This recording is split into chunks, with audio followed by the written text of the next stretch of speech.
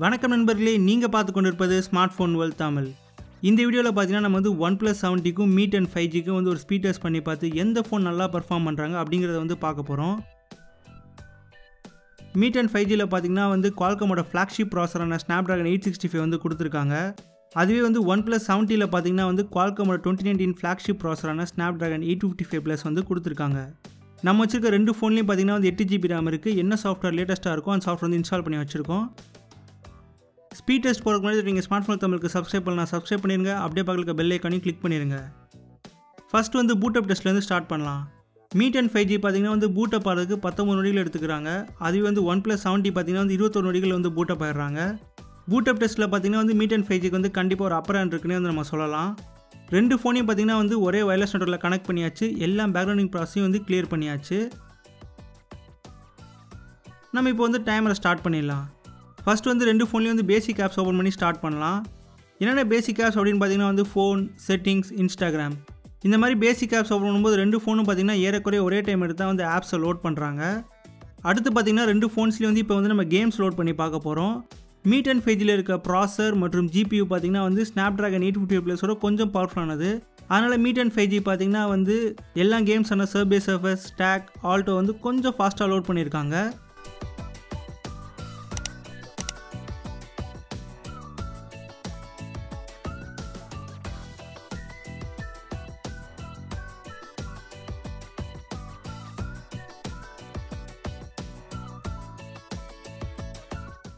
கேம்ஸ்லாம் கொஞ்சம் ஃபாஸ்ட்டாக லோட் பண்ணனால Mi 10 5Gக்கு வந்து ஃபஸ்ட் ரவுண்டில் ஒரு லீடு வந்து கிடச்சிருக்கு.